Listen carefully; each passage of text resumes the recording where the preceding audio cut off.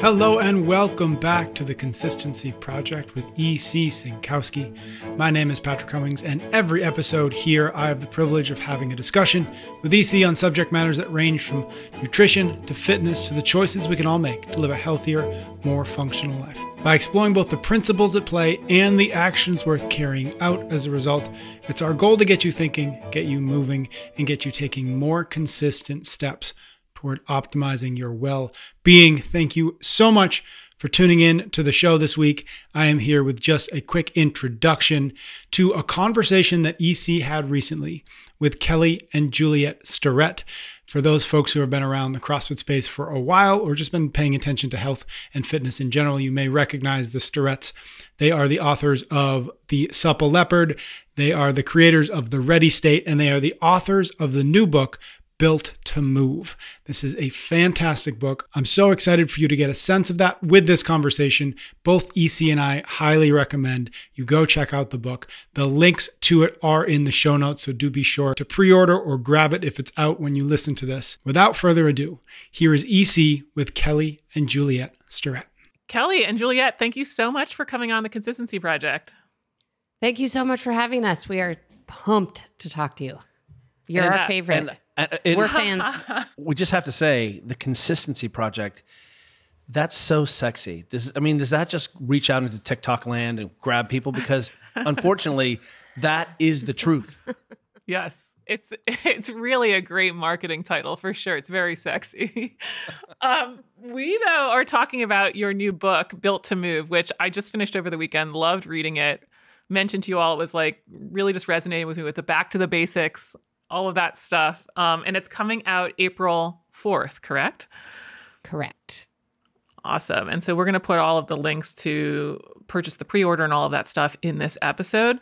But just to kind of kick things off here, let's start with a general premise about it. You know, who is it for? How did it come to be? And what really void do you think it's filling in the book and education space? There is two sides to this coin, and let me take this performance side first. One of the things that we know, because for the last, for as long as we've known each other, we have worked in very high performance environments where we're helping people win world championships and world cups, and we're helping big organizations like the Army sort through its musculoskeletal issues. We're trying to get teams like the All Blacks or the English national soccer team, all of these big high performance, very big high dollar organizations, to have people be more durable. And through our work there, we've realized that these practices therein in the book, Built to Move, really have become our foundation base camp practices off of which we then can build high performance. And so the book, on the one hand, is for everyone who wants to go fast, who lift more weights, is interested in doing these things. And we're making sure that we can identify potential blind spots for them, because it is easy to end up in a little sort of your own eddy, and you're doing your own thing, and you realize, wow, I actually have greater capacity. And some of the things that are maybe the error signals that are throwing up in your system are a result of not having some vital signs, not having some benchmarks for your own behaviors, off of which now you're hanging pretty gnarly intensity and performance. So that, on the one hand, we have found that we've given this book to a lot of world champions and a lot of superstars like yourselves, and you might find you're like, oh, I should lean into that a little bit more, or, hey, I wasn't paying attention to that, and maybe I should. Yeah, and I think if I could take the other side of it, as you know, we owned a commercial gym for 17 years. And then we also are parents who live in a suburban community and have sort of become like the node of sort of health and fitness in our community. You know, people come to us to say, hey, should I be intermittent fasting? What workout should I be doing? Well, how much should I be doing? Right? Like, we're sort of this hub of questions for like the normal people set, like the people that we're friends with around our community, and, friends of our, parents of our kids' friends. They're like busy working people who do care about their health. They're very confused. But are very confused and are overwhelmed by the fire hose of information that is being, served to them on social media on a daily basis.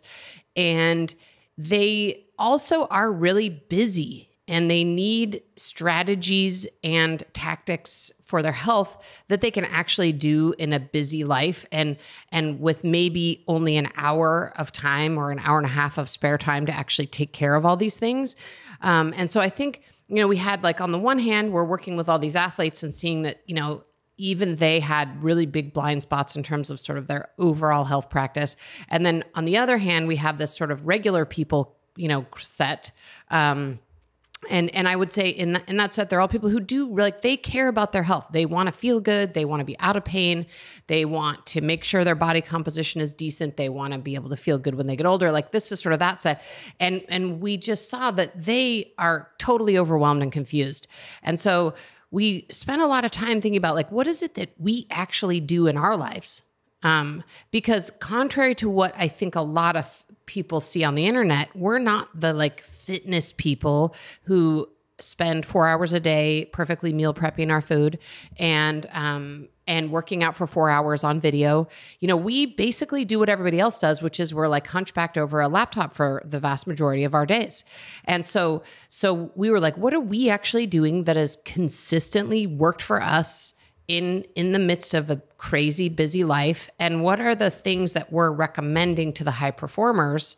And how can we sort of synthesize all that? So I think what's different about this book is, there's tons of diet books out there and there's tons of exercise books out there. And there's, now starting to be tons of books about, like self-care and how to manage your mental health. But there's not really one book that says, hey, here's just this like short list of things you need to keep an eye on if you want to feel good, stay out of pain, and be a durable human. So I think it's kind of those two things together. And if I added one more thing, switching from the coin to a stool model with 3 supports. Oh, yeah.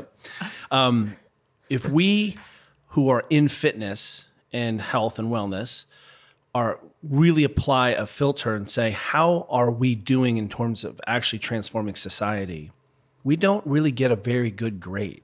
It seems that all the metrics that we care about in terms of public health seem to be trending in the wrong direction, from depression to substance abuse to diabetes, obesity. Choose something you care about. ACL injury rates in young kids. It's all going in the wrong direction. And so if I have to say, look back and say, well, how is this $1 trillion experiment that we've been running, especially in the last 10 years, where some of us have access to incredible resources, our collabs with our friends. If I have a nutrition problem, I just call you and then you sort it out for me.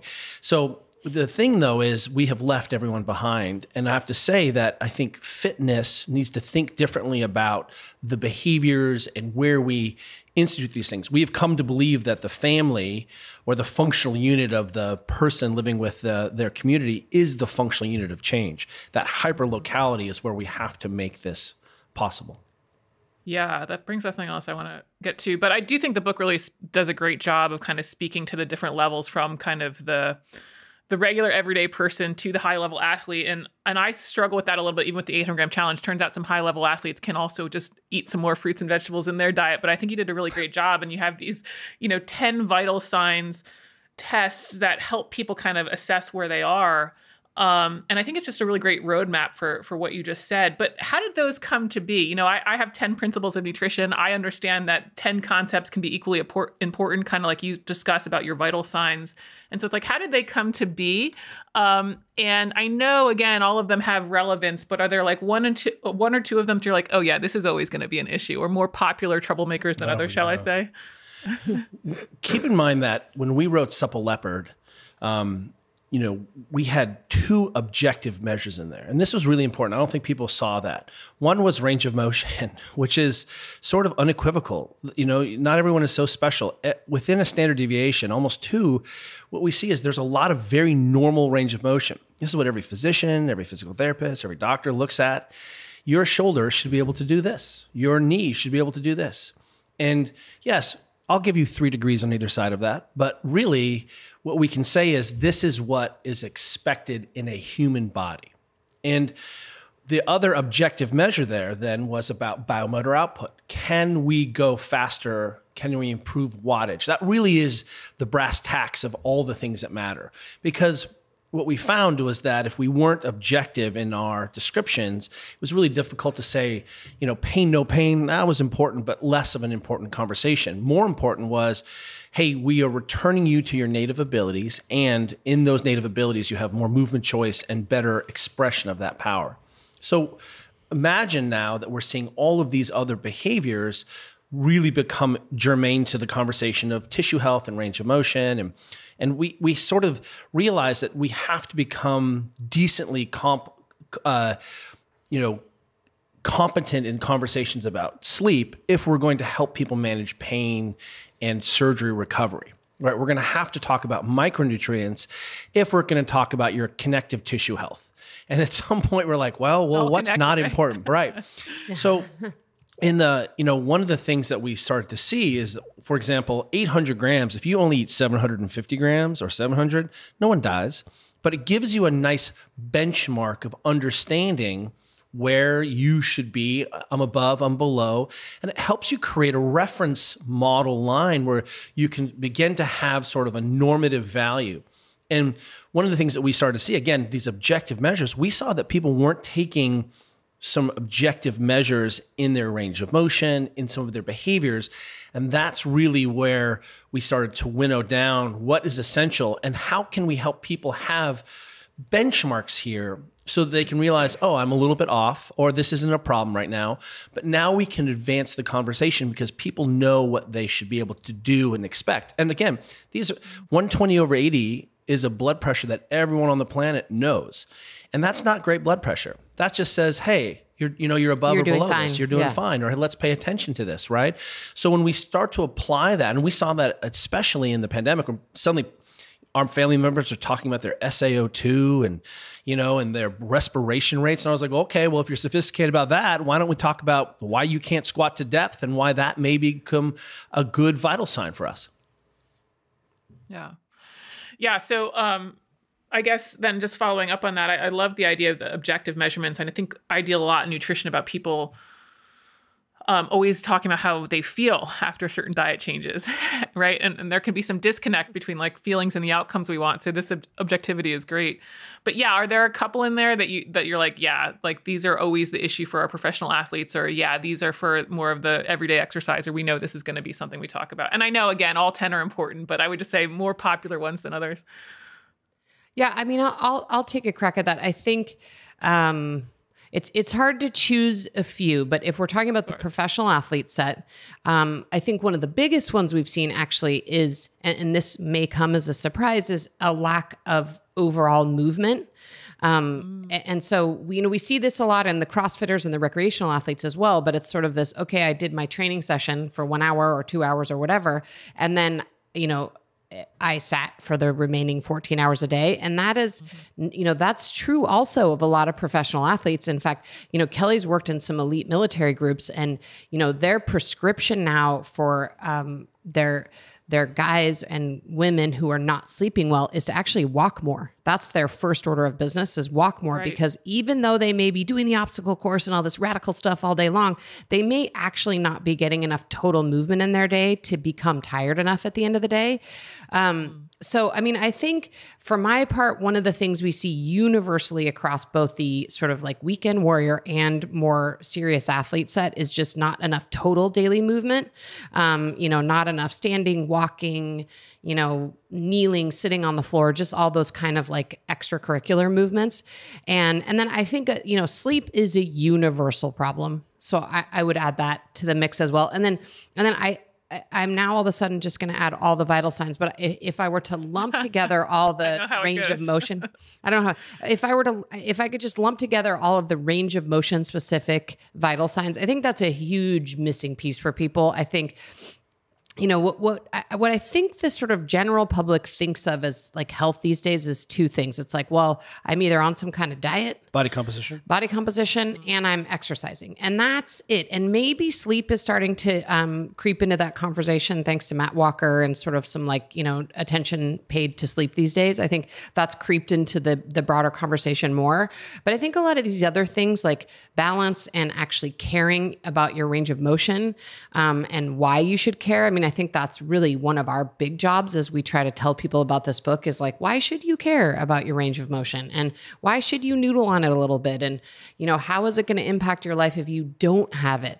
So I did a terrible job answering your question because I basically said every vital sign is important. I get it. I get this question. I love when people are like, what's the top 3 mobility moves? I'm like, what you're really asking me there is, what part of my body should I not care about? Let me add something, though. Let me add something. Hey, I get that on the nutrition front, so I had to put you guys in the hot seat. Yeah, let me add something, though. I mean, we did have a ton of conversations, and there are some things we specifically decided not to include. As we discussed briefly before this, we didn't want to have a formal vital sign chapter on exercising. As you can see, we put it as sort of an afterword in our book. And even though we've spent our life exercising, owned a gym that was all about exercising, we wanted to sort of downplay that as a factor here because we feel like, again, people have gotten that message. That's the thing. Whether they're doing it or not is a different question. But everybody knows they should be exercising. Now, people don't know what exercise to do, how much, for how long. I mean, I think there's still a lot of confusion around that, but we specifically excluded that because we didn't want to be put into this category of exercise book. We think that message has gotten out there. We specifically didn't include hydration. We think hydration is important, but we didn't feel for our sake that it was worthy of an entire chapter of this book. And so there were definitely some things we decided not to include, which may be more telling than even what we did include. Yeah. No, that's good. So one of the things that I was thinking about when I was reading the book is you were mentioning in the mobility stuff, especially about the hips, that I guess there's studies that finds there's less arthritis for people in China. And I'm guessing it's because they just have more general movement, right? Using the squat position a little bit more, a little less chairs. And so I thought that was interesting. But then on the flip side, especially in our kind of CrossFit culture, we hear a lot about kind of the wear and tear arthritis, the osteoarthritis that often can be limiting for people in their movement. And so it was just sort of interesting. It's like, okay, on one hand, we have this need to want to have movement to prevent arthritis. But on the other hand, I know plenty of people who are prevented from doing things because of arthritis. And so where do you think is kind of the more danger? Is it more of this overuse or more of lack of use that we should kind of be worried about? Well, again, let's start by saying, what is it your body is capable of doing? Can you do those things? And that actually works at this level, lower level. For example, we start the book with this really simple sit and rise test. You don't have to have big range of motion to do it. You don't have to be very strong to do it. In fact, you don't even have to have full range of motion to do it. You just need some range of motion to be able to get up off the ground in that position. We find a lot of adults struggle with some of those basic hip shapes, to be able to sit cross-legged, crisscross applesauce on the ground. And that's a real mid-range position. Notice that we didn't say overhead squat all the way down. We just said, can you squat about parallel with your feet, without having to do crazy stuff with your foot position? Because those are real mid-range positions and mid-range capacities. So one of the things that we see, I think, is supported by all of the literature and all of the practical experience is keeping people in their normative ranges, giving them back access to their positions, and then making sure that they're actually spending time in the shapes. And if it was one thing we pulled out from CrossFit early on, it was saying, hey, even if you're not squatting, we didn't get stapled in a full clean, we're still going to squat today. It just may be that you're squatting a third of the way down to a high box, and that's where we're squatting, but we're still squatting. So the first order of business was to expose people to movement in their available ranges as we worked on returning them. Oftentimes when we see in these power populations, right, high level athletes, because I put out enough fires, and get enough people on speed dial saying they have problems, we sort of have two things going on. One is the intensity and volume that people are training oftentimes isn't supported by their nutrition and their recovery and adaptation. And so what we have potentially is we're not getting all the building blocks on hand to be able to handle the kinds of volumes and stresses. If anything has happened in the last decade plus, especially 15 years, is that all the secrets of intensity and high volume training are out. I mean, if you want to go on the internet and train like, Matt Frazier or Mal or, any of these people, you can do that easily, even though you're not set up for it, don't have the mechanics for it, but you can throw yourself into the fire anytime you want. Mm-hmm. And then simultaneously, as we work towards understanding all the complexities in the body, we have to ask people, do you have full range of motion? I'm working with plenty of world-class athletes who cannot do basic range of motion tests. They just don't have access to that for whatever reason, an old injury, some way of training. This style of training that I'm currently doing makes it that so my internal rotation goes away. And suddenly, because we don't have a pain signal that pops up in our brains, we can continue to work around that problem until it becomes so bad that suddenly the brain says, okay, now we're going to get you to pay attention. You become sensitized. So underlying there, one of the first things we always do when we're working with professional athletes or high-level athletes is say, hey, let's make sure that we're keeping an eye on these basic ranges of your tissues, because working around or with incomplete mechanics or compensated positions certainly stresses tissues a little bit more than they would be. And that's when we start to see a whole host of sort of issues and changes. But ultimately, if we're talking about, hey, should I be worried about sitting on the ground? No, you shouldn't. Should I be worried about being able to put my arms over my head? No, you shouldn't. Do I need to have good mechanics in order to do 200 or 300 pull-ups a day at like high speeds while kipping on the bar? That's certainly going to make a more robust shoulder in the long haul. Yeah. Does that answer your question? For sure. And I mean, that's what I was thinking about too when I saw the section on rucking, which I love. Rucking is something, especially when my back was bad, that I like to use a lot. And I think you had a great quote in there or something along the lines of like, it's like, what, cardio for the strength guys and strength training for the cardio guys or something like that. Yeah, I think that's a Jason McCarthy quote. It's awesome. Okay. Yeah, I love it. And it's so true. But I think with that, it was like, hey, this is a great replacement for kind of the runner who no longer can run because of their knees. And so then I was thinking, well, that's interesting. Like, is that kind of what you're saying, that maybe they were just doing too much of like the power and the intensity and they just had the poor mechanics in the running and that's why they're not doing it? Like, what is really contributing to the fact that, we do end up subbing potentially a lot of running with rucking? Well, let me start by saying that we never really define running. Right? I'm moving faster than walking. Okay, then you're running. Great. I mean, apply that to anything. Swimming. So if I'm flailing around but moving my body, am I swimming? No, that's not really swimming. Looks like swimming. So one of the things that, I think because we've had the chance to work with so many elite running programs, especially Olympic sprinter level groups, is that these movements are all hyper technical to have the best expression of a person's body, most closely working with what we understand to be the highest expression of the movement, right? So if you are working with elite gymnasts, they all sort of move the same, and all our runners all sort of move the same. And then all of a sudden you come into the population like us, and you're like, yeah, I'm going to get fit. I'm going to pick up a sport to get fit, and no technique, no instruction, no warm up, no cool down, no support, no building, no range of motion. And all of a sudden what you see is that the body can manage these shapes and positions without training and without, necessary sort of best practice or good practice around supporting that. And you can do that for a long time until you can't. Maybe you can't. And I think that really is the thing.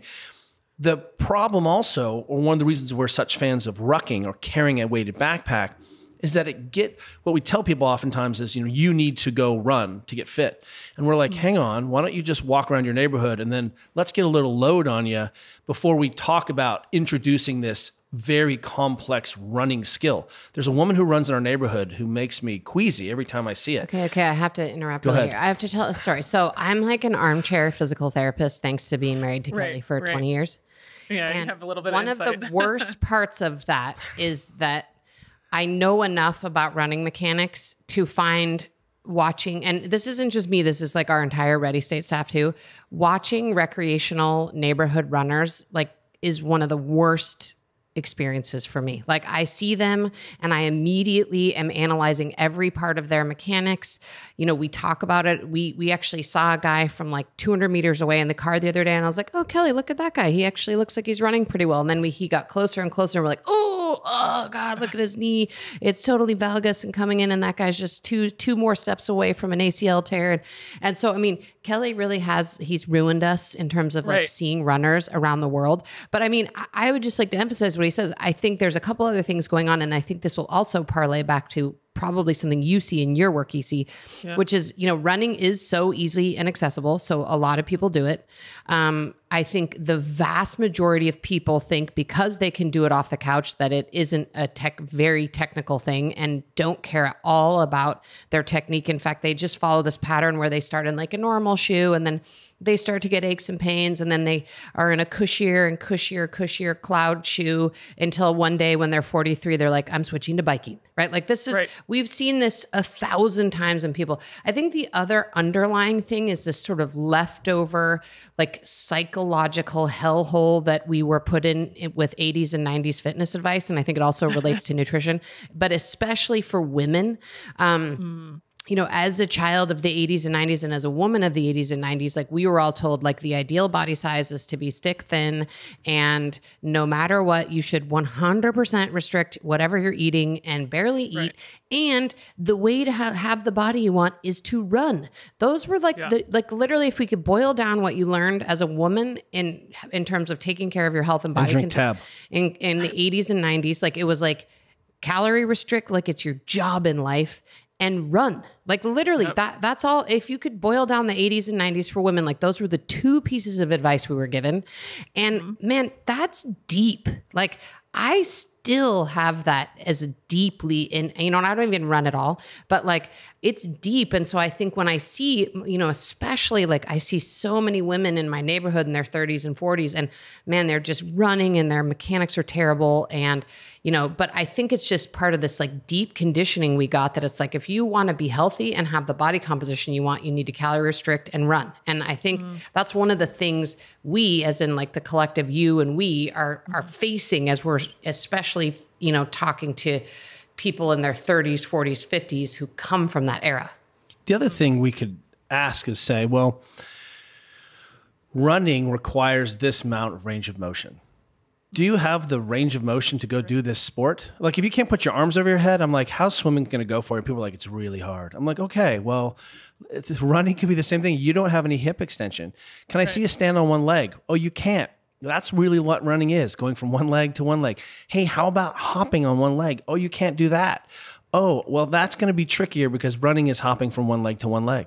So if we even took a step back and said, well, let's just see if we can improve the components, then we can actually say, what do you mean you can't run? Like human beings at no age should we have to miss range of motion. There's no, I mean, running, look, your grandma doesn't need to be able to run a marathon, but a quick jog across the street, there's no reason why that can't be part of the modern language of what it is we're supposed to be able to do. So imagine these elemental skills. No, I don't get up and down off the ground anymore. Well, that's going to be a problem for you, I guarantee you. So again, we can start to say, what is it we should be able to do? Let's use that model the way we do with retirement and start to work backwards. So if you want to retire or set business goals, you set a goal and you work backwards. And if the goal is for me to keep running because that is my joy and my jam, well, then let's just work backwards and start asking the questions about that practice. And then we can really start to realize, well, if you're not sleeping a lot, that's going to be really hard on your tissues.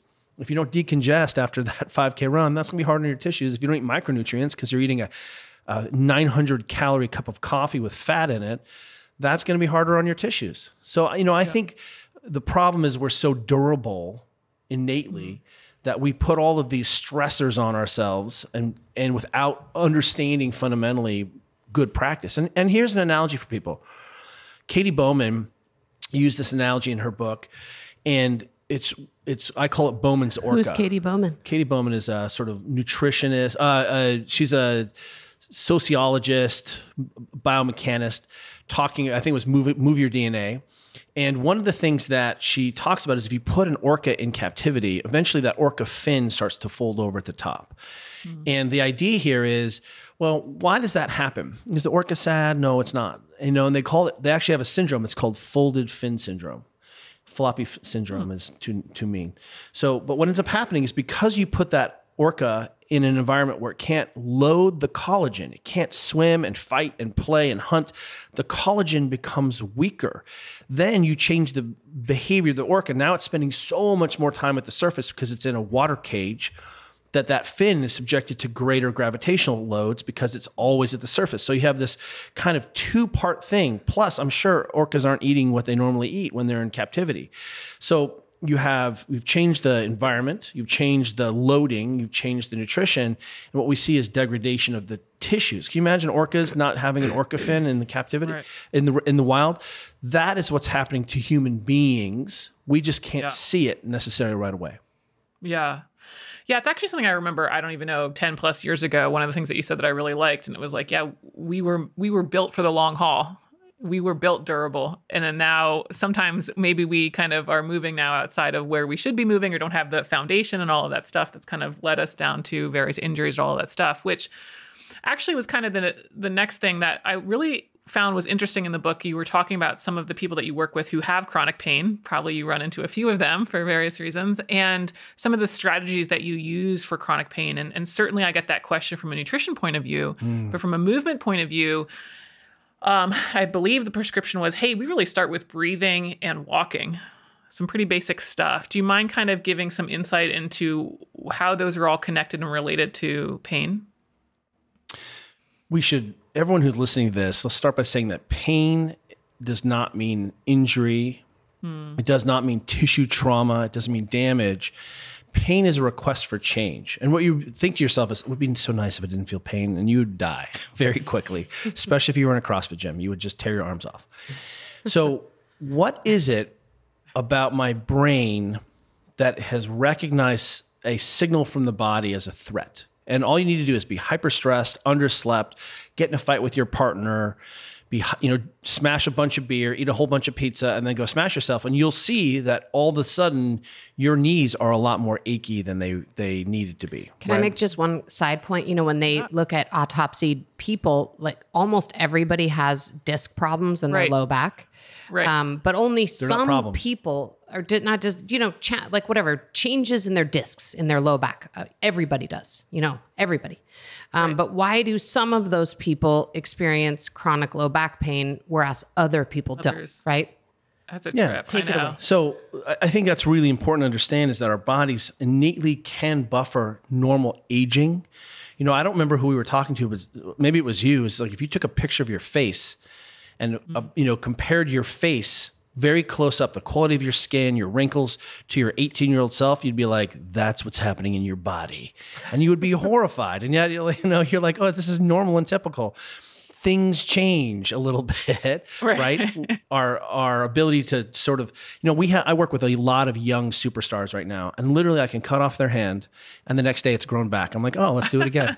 And they're little salamanders. That and might it kind be of an bums me out. exaggeration, but Metaphorical cutting off. So ultimately, when people are in a situation where they're experiencing persistent pain or chronic pain, we always take a systems approach. We start by saying, hey, the normal resting state for the human being is pain-free. And pain is a normal experience. So let's not freak out about it. But also simultaneously, where do you have agency and control to begin to signal to your brain at a physiologic level, right? What's happening at local tissues? Can we restore how they move? Can we have them better hydrated? Can we give them the nourishment they need to heal and to repair? Like, that's why I'm like, forget about protein for your muscles. How about protein for your connective tissue? How about micronutrients for your tissues? Totally. So simultaneously, then we can also start to say, well, what are the physical inputs? How do we begin to signal to your brain that this is a non-threat and it's okay? And it turns out breathing is one of those things where we have methods. I mean, it's Iyengar who said, nerves are king of the breath, the breath is king of the brain. So we have a way of signaling to the brain that this is a safe place by breathing. We can do isometrics and breath holds, and that can change sensitivity. What we realize is suddenly if we get people with low back pain doing these huge breaths, they're getting massive amounts of movement into their spines. Every inhale, they're extending. Every exhale, they're flexing. The rib cage is moving. The psoas is interacting with the diaphragm differently. And guess what? The brain's like, look at all this movement. That's cool. And suddenly the signal goes from 10 to 9. And anyone can breathe. And it's such a powerful tool when you're in pain or when you're stressed. And it also ends up being a really excellent diagnostic tool when you're training. So we realized that one of these benchmarks was, hey, we want to have a set of tools and vital signs that we can spin up towards performance. We can use it as a reference position to understand how I am day to day, and we can lean into it when we really need help. And it turns out, again, what's not important when we're talking about pain. So when people come in with highly inflammatory diseases, right, diagnostics, they've been diagnosed with inflammatory bowel disease or some of these autoimmune issues, the first thing we say is, have you met the 800-gram challenge? Have you met plant paradox? Have you met carnivore? Have you met ways of changing and stopping that bell ringing from your nutrition? Well, let's also get you moving, and walking is maybe 10, 30-second walks around your kitchen island is walking. But our signal of let's not get any input into the system and let's ride that threat until we can blunt it with bourbon or THC or, these other methods, that's what we've given people. So we shouldn't be surprised if we go see experts for help and the first thing that expert does is give me something to get me out of pain. That seems really great, but it ignores all of the agency a person potentially has.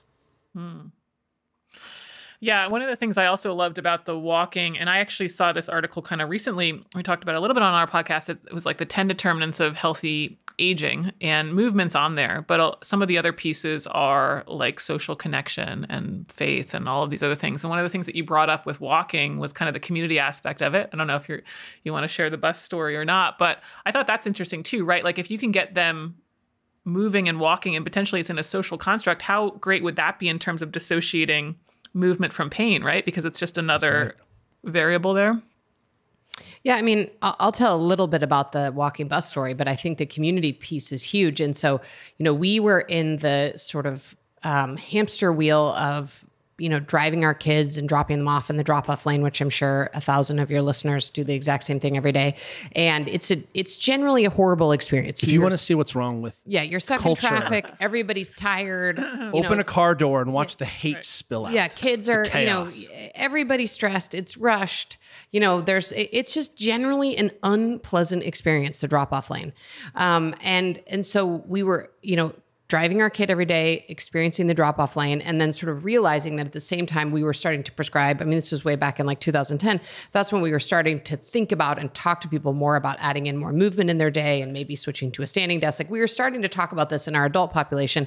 And we thought to ourselves, hey, if we actually just woke up 20 minutes earlier, we could walk with our kids to school, which is about 1.5 miles. And, it allowed us to enter the school from this back, the backside through this beautiful field and the playground. And, it probably took us, 20 minutes to get there or something. And so we just started doing this alone as a family. And it turned out to be this amazing family time together. We would like stop and pick flowers and look at worms, and we'd talk about our days, and we would drop our kids off and they would feel like they'd gotten a little movement. They were like totally ready for school, ready to learn.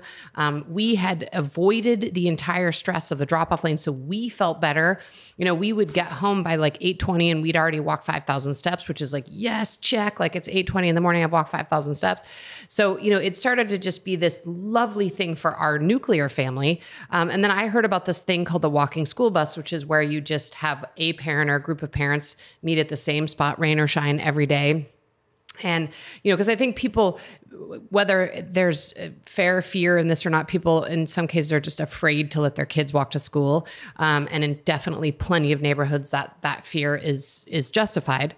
And so so we would just be there at the corner at 7:50 every single morning, rain or shine, and people would drop their kids off. But then some of those people started just parking their car at the walking school bus stop and walking with us. And we were amazed. I mean, we met all these parents that we never would have interacted with because our kids weren't the same age.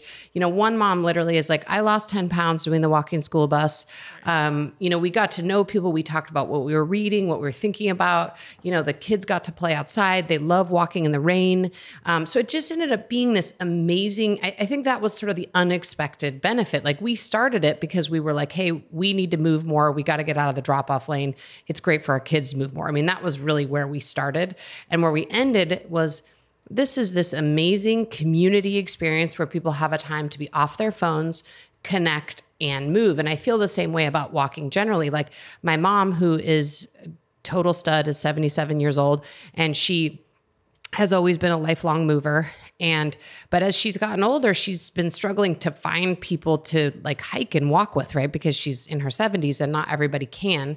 And so what I suggested to her, which I suggest to literally everyone, whether it's walking or exercise, is, you know, set a day and time and have that be set in stone, just like the walking school bus was. And so my mom decided to start this hiking club. It's every Wednesday morning at 10 a.m. Wow. And it's at a different location each time, but there's not a ton of communication about it. It's just like, it's happening no matter what. Whoever's able to go goes. And now she has this group of like, you know, 8 to 10 women all in their 70s, and they just go out and walk every Wednesday. And it's just been transformative for this group of women because, you know, they have, and I think especially as we age and in that particular age group, 70s, 80s, people start to feel alone and isolated. And so it's particularly important for that subset. So there's just so many ways in which just walking, you know, a mile and a half gives you this chance to be outside of our technology. You see your neighborhood. Yeah, you see your neighbors, neighborhood. Create these loose network associations. And what we have stumbled into, my first year of physio school, we were right next to the occupational therapists. And I noticed that they were working with people who had just had CVAs, cerebral vascular accidents, strokes, all these things.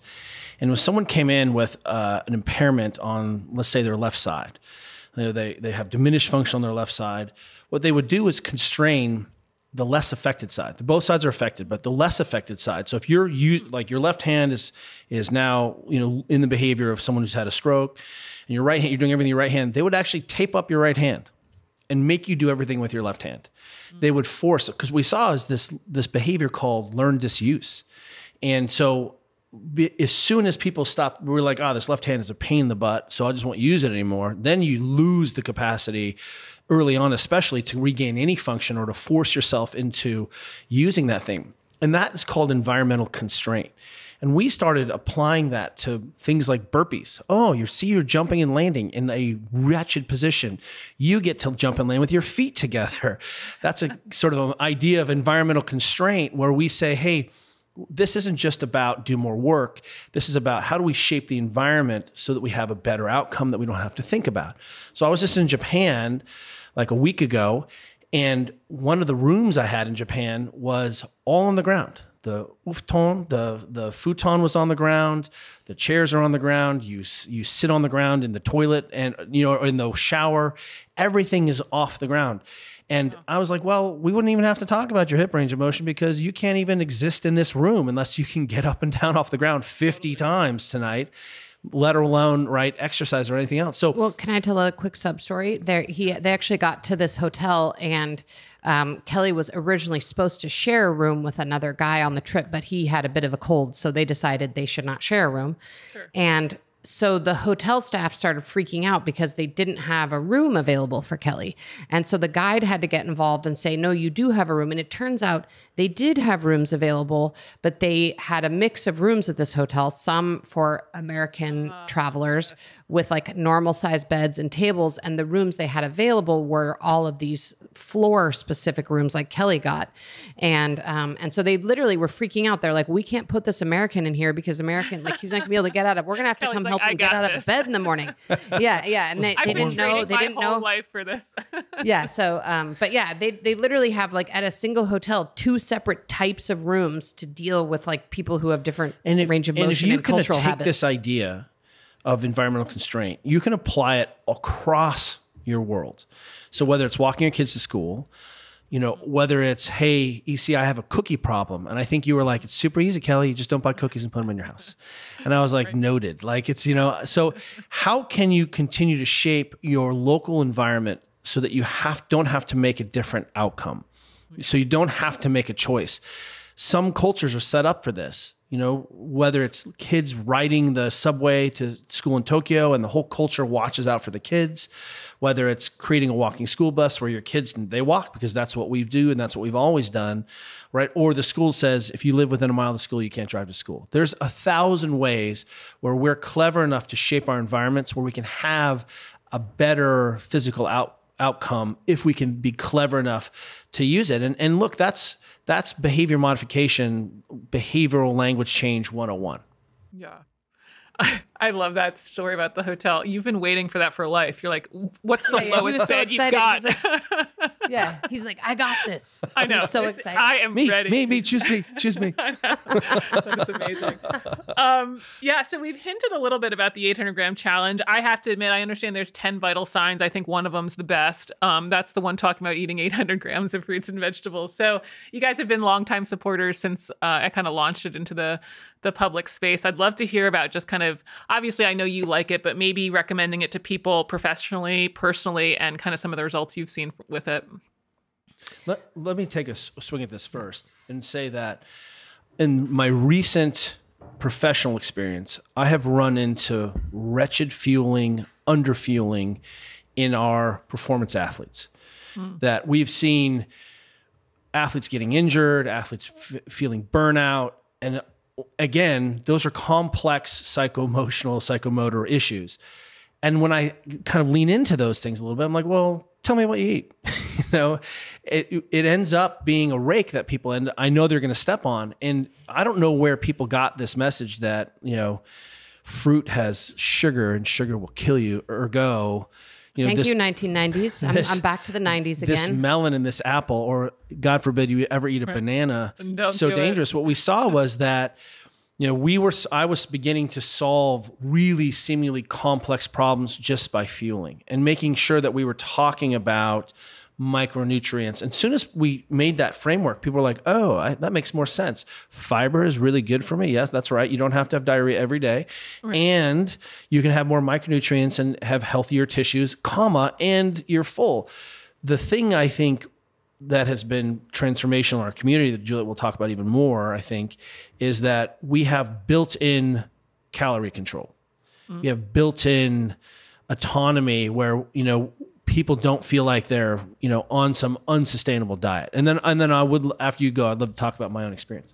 Yeah, I mean, I would just say, from my perspective, again, like I mentioned before, we are often the point of expertise on like all things health in our community. And one of the big topics has been over the years, nutrition. And I mean, we've seen everybody do everything, keto and intermittent fasting and, whatever it is, whatever is the latest, greatest thing, people are doing it and trying it. But, one of the things I've learned over the years is yes, people have body composition goals, and many people would like to be a few pounds thinner, but people also want to enjoy life and they want to be able to go out to dinner and they want to be able to eat dinner with their kids and they want to be able to like experience the joy that is eating, which is like, in my opinion, one of the greatest things about being a human. And I think people are just tired of the restrictive diet mentality. I think people are over it. I think they're tired of it. It hasn't worked. I think, like one of the most influential nutrition pieces of work that's ever been put out there, because I'm a precision nutrition coach, is that article called The Cost of Getting Lean, which I like to repost like once a year because I think it's so important. I think when people are really honest with themselves, the vast majority of people don't really want to be that lean because if they look at the trade-off for being that lean, it's not worth it to them. Most people want to be able to like eat the same thing as their kids are eating for dinner and go out to dinner with their friends on the weekends. And most people want to kind of like, operate as a normal person in society when it comes to food. Most people don't want to be so restricted that they're weird. And so I think what's been so transformative for our own larger community, and this is both athletes and non-athletes alike, is that it's like the 800 gram challenge is the first time any like eating style, whatever you want to call it. Like, I don't even like to use the word diet because it's not a diet. Personal identity. Whatever it is you want to call it. Like, and maybe you have created Religion. a word for it. You can tell us, EC, what the word is for Cult. it. But it's the first thing that we've ever been involved with nutritionally that is expansive and not restrictive. And I think that blows people's minds. They're like, wait, what? You're telling me I need to eat more of these things? And I just think it's really like, it gives people this whole new window into being able to actually enjoy the food they are eating, to get back into cooking, to not feel like they've failed if they're at the airport and they have to eat a banana, because that's the only thing available, God forbid, bananas.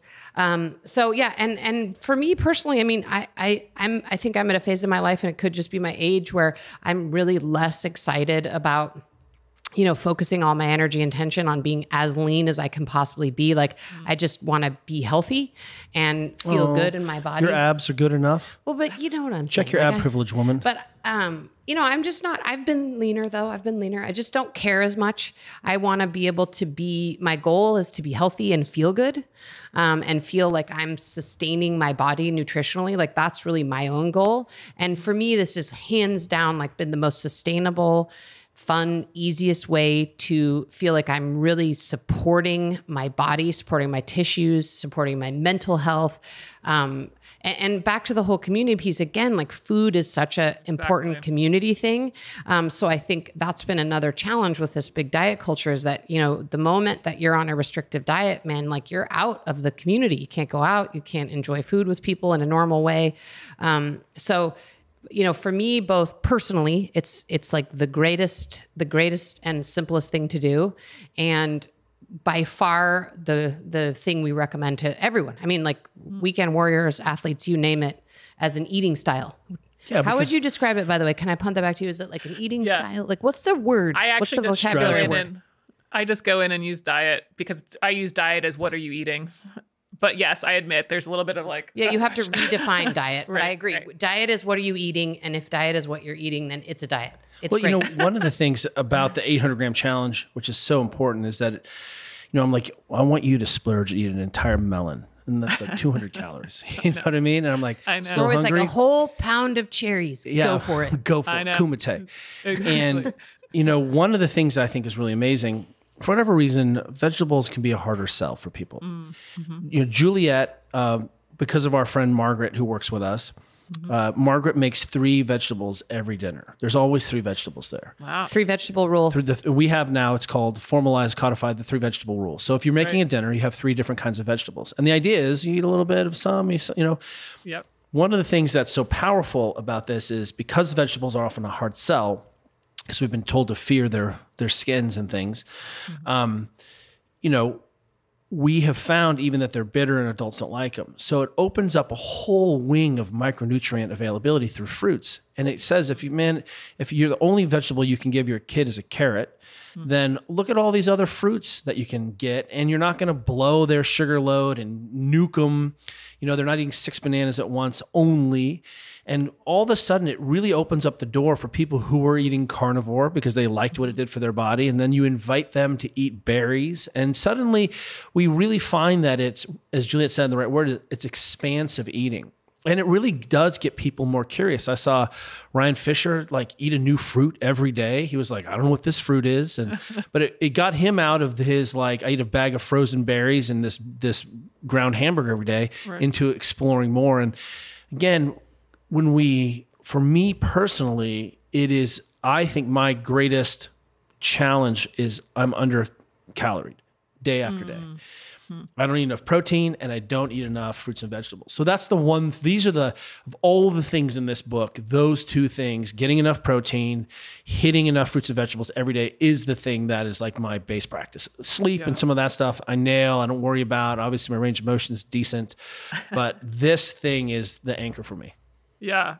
Yeah. Well, then to kind of wrap up, let's put you on the spot, Juliet. Out of the 10 vital signs, what's your Achilles heel, or which one do you need to work on the most? Oh, well, heel's the right word, because I have the most inflexible ankles known to man. Like, I don't know if it's, Kelly would disagree with this, but I'm like, I think I came out of the womb with like my ankles like fused. No, that's true. You did. And in fact, I always like to tell Kelly, I'm like, I would have been way more successful as a CrossFit Games athlete if I had ankle range of motion. Like that's the limiter for me. Like I had all the other things going for me. Missing ankle range of motion was kind of it for me. So for me, that is by far my Achilles heel. So that's something that I have to be always mindful of, because it's not, it's a challenge for me. So the squat test vital sign is for me like number one biggest challenge, the biggest thing I have to keep an eye on. And I mean, I'm really aware of it too, because I do feel like, because it impacts so many other things. It impacts my hip range of motion. It impacts my balance. And so I do feel like, that's the vital sign for me that I have to keep the biggest eye on, making sure that I'm never going to have Kelly range of motion ever, but my goal at this point in my life is to like keep what I have, maybe try to gain a little bit more, and definitely not lose. Yeah. Yeah. Well, you could probably handle the Japanese hotel with the bed on the floor. So I think you're doing okay. Exactly. Oh, what she does when we go, we camp with our kids, we're spending a lot of time on the rivers, and Julia is, we are a little bit crippled sleeping on a hard mat on the floor sometimes for the first day or two, but then we adapt. Yeah. The other thing I want to say though can I go back to the 800 gram challenge for a second? Oh, sure. I think it's been really interesting to see too, in recommending this to people, because I think once you do it for a while, we've been doing the 800 gram challenge now for like 5 years or something. Right. And our whole staff does it, by the way. In fact, I think I told you once that people bring these like Tupperwares of perfectly measured fruits and vegetables. And like, if you try to steal one blueberry out of it, they're like, so it's definitely on their like job part of our, at this point. yeah, it's part of our company culture to be doing the 800 gram challenge. But I think it's shocking to people. Actually, when we've recommended it to people, often we have people come see us because they're looking down they're looking down having a surgery. And so they want to start to get ready for the surgery, and they ask us what our advice is. And one of our biggest pieces of advice is do the 800 gram challenge and make sure you're eating enough protein leading up to the surgery. Like you need to follow that. And I mean, we have countless people who come to us and say, oh my God, I thought I was eating fruits and vegetables and I was eating like 150 grams a day. Exactly. So I think it's really shocking for people. I think the other thing that's so beautiful about it though, is that you may need to measure for a short amount of time. Right. But then you really don't have to. I mean, once you sort of, do simple things like making sure you have a couple handfuls of fruits and vegetables in each one of your meals, like, you're golden. So you're not stuck in the prison of measuring and weighing for the rest of your life, which can feel like a prison to people. It's like a very short-term thing. So I just think it's so accessible. And I think it really is eye-opening to people who, think they're eating a very healthy diet and then realize just tracking a couple of days, they're like, oh my God, I don't eat any micronutrients at all. I mean, I just eat bars. If we're talking about all the collagen that people are taking right now, right?